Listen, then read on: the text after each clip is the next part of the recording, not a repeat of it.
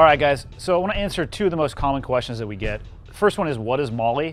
And the second one is, how do you use it? So Molle is a military acronym for an accessory attachment system.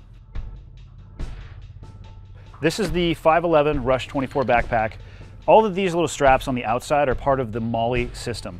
It's on the side and it's on the top. When you think Molle, just think adjustability. Think, I have an accessory that I want to put somewhere on the exterior of a pack and I want to be able to move it around. So this is a Molle pouch. This particular pouch is for a flashlight.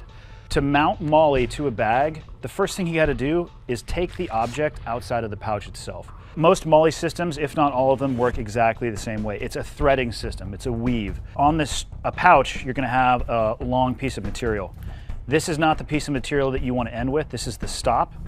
You want to lead with the piece that has the snap. First thing you want to do is you're going to pull it underneath or push it underneath on the pouch or bag you wanted to put it on. Slide it underneath on the accessory pouch. Weave it underneath the second strap. Weave it underneath the last strap of the accessory pouch. And you're going to snap it. Then you can put your item back into the pouch. Give it a shake to make sure it's going to be stable. Give it a tug to make sure it's not going to come off.